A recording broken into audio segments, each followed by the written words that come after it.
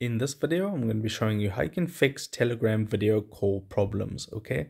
So there's various things that you can actually do to fix this problem, and one of them is to actually make sure that you're on a stable internet connection, okay? So if you are on Wi-Fi, you can try switch to mobile data, and if you're on mobile data, you can try switch to Wi-Fi to see if that fixes the problem, because you need quite a strong internet connection for video calls. Okay, so make sure to switch to the most stable version of your internet. Okay, then the next thing you want to do, if that doesn't work, is you want to go into your settings and you want to find the apps option. So tap on apps, then I'll just search for Telegram. So once you've searched for Telegram, there it is.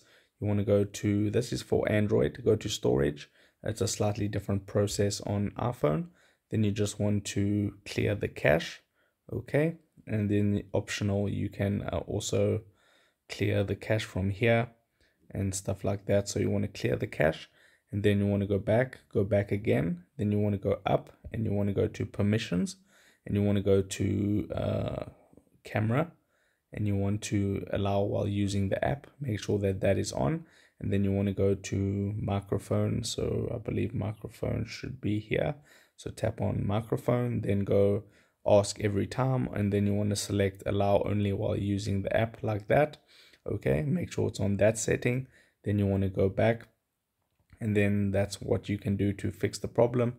And then the last thing you can do is to try and restart your device.